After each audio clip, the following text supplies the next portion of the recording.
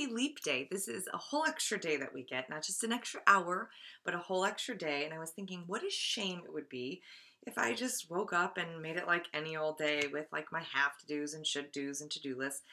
I really should make today special. It's a whole extra day. And so I thought, what better way than to challenge you and to challenge me to Leap Day Challenge 2016. And here it is. Add childish fun.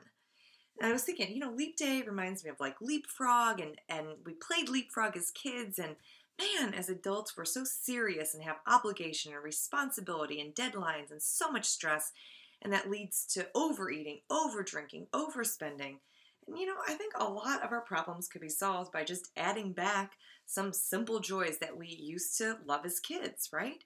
So today is about thinking back on what did you enjoy? Was it jumping rope, hopscotch, playing with Legos, playing with makeup, coloring, roller skating, just even adding 15 minutes of childish fun to your day? I think it's important because health is not just about eating right, exercise, and sleep. It's also about the simple pleasures in our everyday.